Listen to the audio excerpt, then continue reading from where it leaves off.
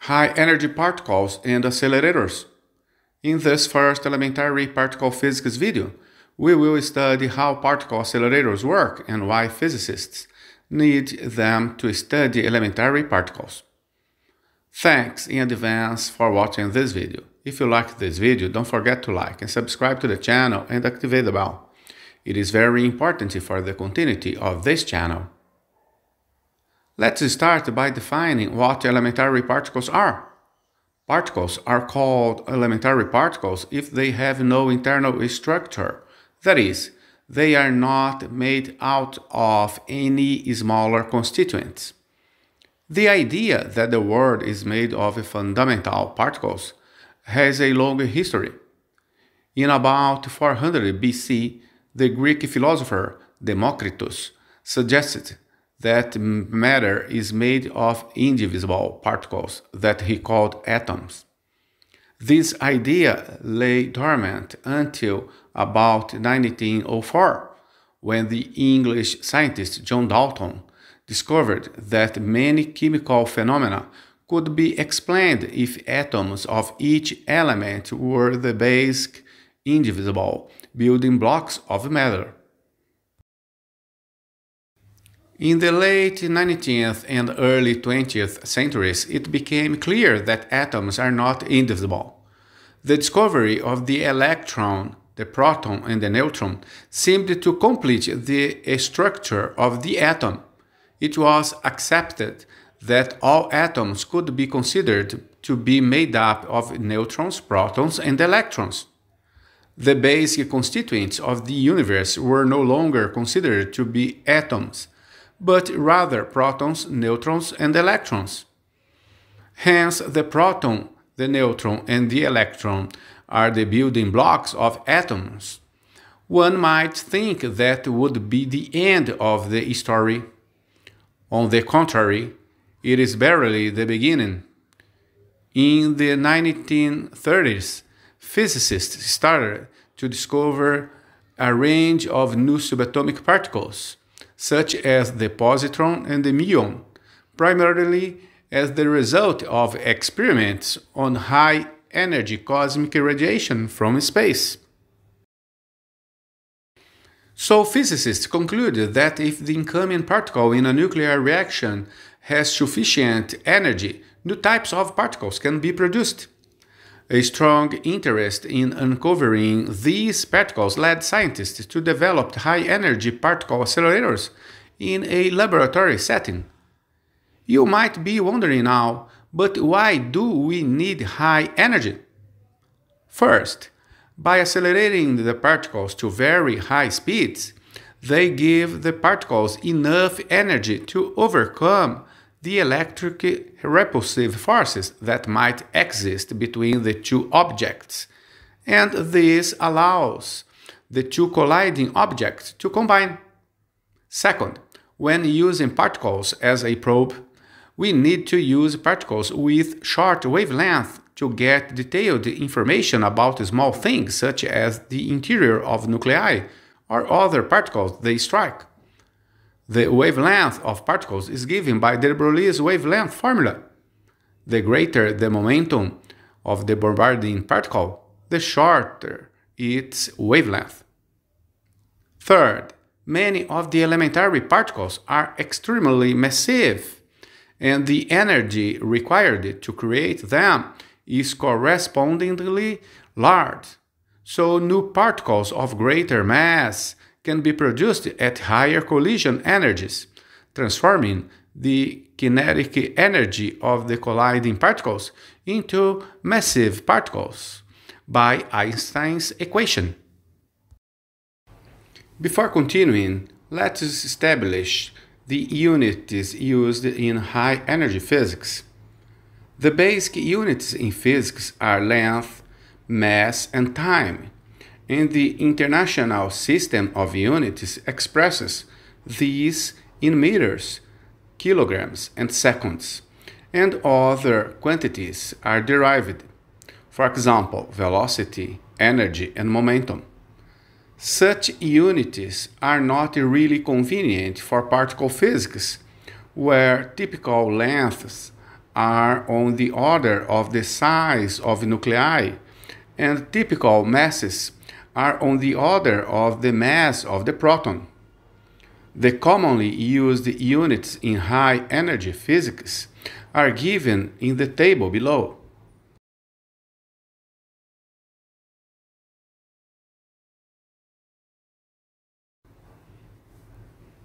Let's solve one example now. The order of the size of nuclei is about 1 Fermi. What does the total energy that a beam of electrons should have to be scattered by the target nuclei?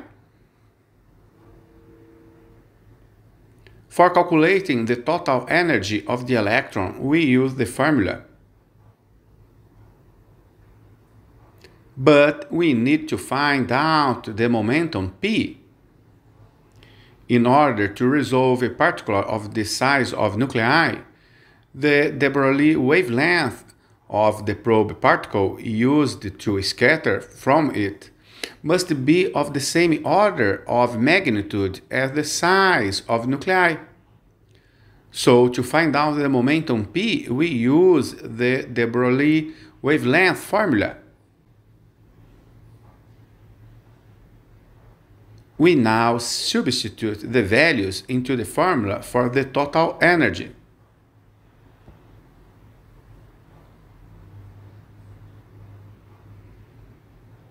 We can ignore the second term on the right-hand side because it is much smaller than the first term.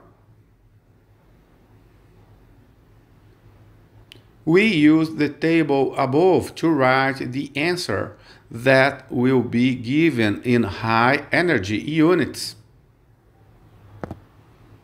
The total energy is 1.242 GeV.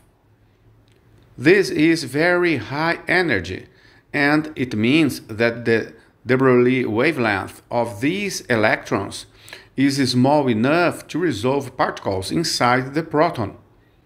In effect, the electrons can diffract off quarks inside the protons. The rest energy of the electron is much smaller than this energy. This is why we can ignore the second term in the equation for total energy. And we must be dealing with highly relativistic electrons. Both electric and magnetic fields play a key role in accelerators. So before looking at accelerators, let's remember the basics about the movement of charged particles in the electric and magnetic fields.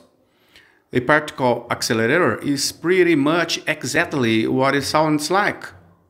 A particle accelerator is a machine that accelerates beams of charged particles such as electrons, protons, and ions to very high energies. To accelerate an object, as stated in Newton's second law, we must apply a force on it. Since we can physically push an object like a proton or electron, the best way to accelerate a charged particle is to use electric force. All accelerators employ electric fields to accelerate charged particles. For an electric field, the electric force is given by, and the work is given as follows. Suppose a negatively charged particle is moving in the plane of the screen and it is entering a magnetic field perpendicular to the screen represented by the small axis, like tails of arrows. The direction of the magnetic force is given by the left-hand rule.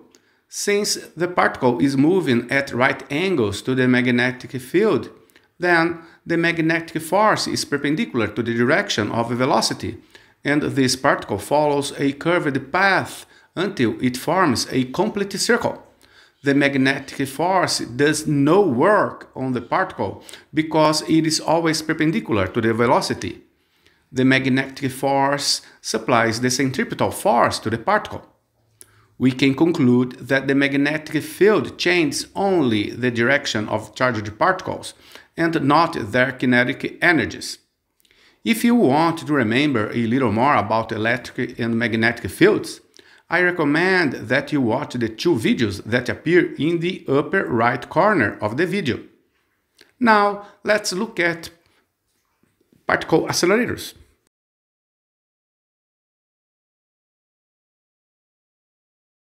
There are two kinds of particle accelerators, linear and circular. Let's see how the linear accelerators work. A linear accelerator, LINAC, is a device that accelerates charged particles, which are usually electrons, protons, and ions. Basically, it consists of a series of hollow tubes within a long pipe-shaped vacuum chamber. The hollow tubes are called drift tubes, and they are connected to a source of high-frequency alternating voltage. When the first tube has a positive potential, the electron is accelerated into it. There is no electric field within the tube, so the electron moves at a constant velocity. The voltage applied to the tubes is alternating so that when the electron reaches a gap, the tube in front of it is positive and the one it just left is negative. The resulting electric field in the gap between the tubes accelerates the electron into the next tube, and this process continues, with the electron receiving an acceleration between each pair of tubes until the electron reaches the end to collide with the target. As the electron enters a drift tube, it travels with a constant velocity. At the gaps, the electron is accelerated, and this is why the tubes have to be progressively longer in size. A similar method is used to accelerate protons. Let's see how we could calculate the length of the first drift tube in a linear accelerator. Knowing that work equals charge times potential difference, then making velocity the subject of the equation, we get the velocity. We know the frequency, then making period the subject of the equation, we get the time that a particle is in each tube can be calculated by taking half the period of the alternating potential difference. As the electrons enter a drift tube, they travel with a constant velocity. So to calculate the length of the drift tube, we multiply the time that a particle is in the drift tube by velocity.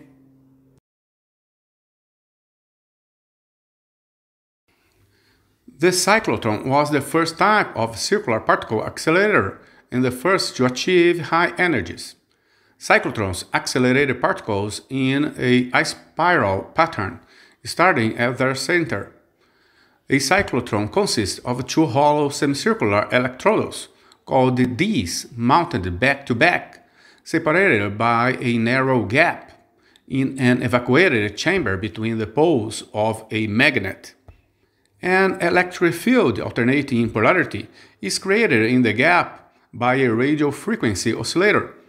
The particles move around in a spiral-shaped path. The force which keeps them moving this way is provided by a static magnetic field. The magnetic force supplies the centripetal force that causes circular motion. Each time they pass into the gap between the Ds, an alternating electric field speeds them up the same way as in the linear accelerator. That is, the particles speed up only when they are in the gap between the Ds. When the particles are within the Ds, their radius and speed are related as follows.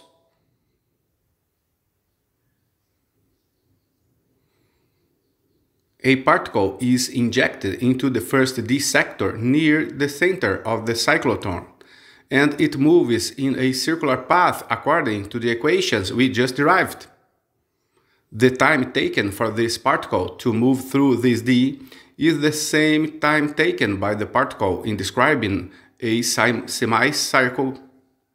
Therefore, from these equations, we can see that the time to travel around a D is constant for a constant magnetic field intensity, and that the time is independent of the velocity and the radius.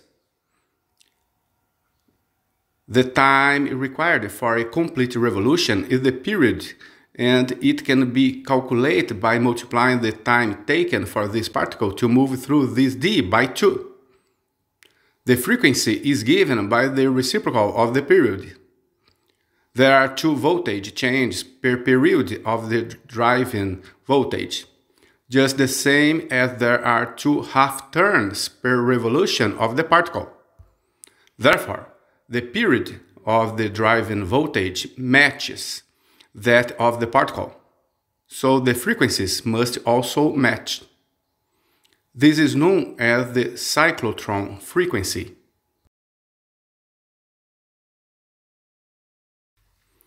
The synchrotron. A synchrotron has a ring of magnets and accelerating tubes through which the particles travel. The particles move in a circle of fixed radius, which can be very large. The larger the radius, the greater the kinetic energy of the particles can be for a given magnetic field strength. Large synchrotrons use a narrow ring of magnets with each magnet placed at the same radius from the center of the circle. The magnets are interrupted by gaps where high voltage accelerates the particle to higher speeds.